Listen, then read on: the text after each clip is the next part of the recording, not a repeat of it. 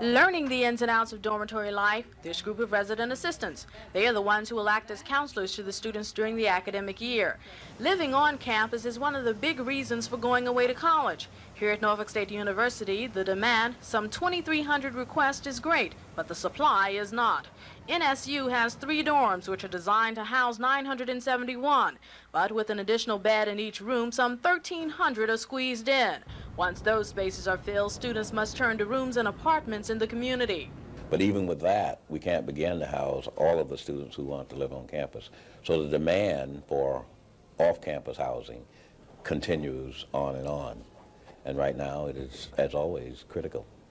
We have listings in our off-campus housing listing of about 125, 130. I would like to have another 50 or 60. Black says he's hopeful of being able to accommodate student housing requests this year, but only with community support. He asked interested landlords to call the off-campus housing office at 623-8101. With classes beginning in about 2 weeks, university officials would like to hear from interested persons as soon as possible. At Norfolk State University, Ava Hurdle, The Daily News.